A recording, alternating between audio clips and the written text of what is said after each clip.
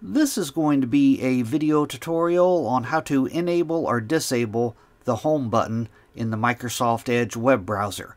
I will be using a desktop PC for this. Let me jump over to my browser here. Okay, I have the Microsoft Edge web browser opened up now. Up here in the upper left-hand corner, you can see that I have the home button enabled on my browser. It looks like it's a little icon that looks like a house. That's the home button.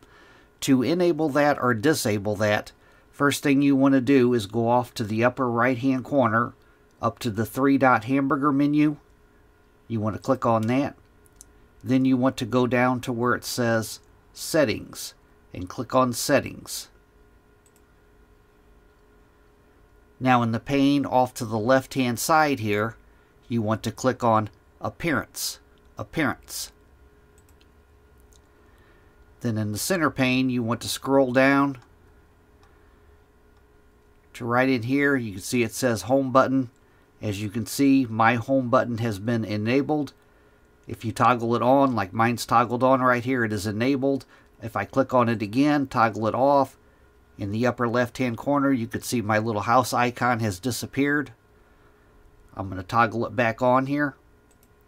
And you can also set the button's URL. When I click on my little house button here, it takes me, I have it set to take me to google.com. But if you click on Set Button URL, right down here it says Home Button.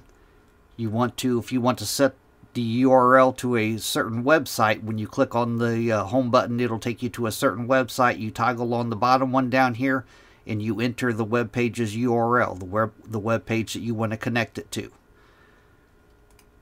But that is how you enable or disable the home button in the Microsoft Edge web browser. Thanks for watching.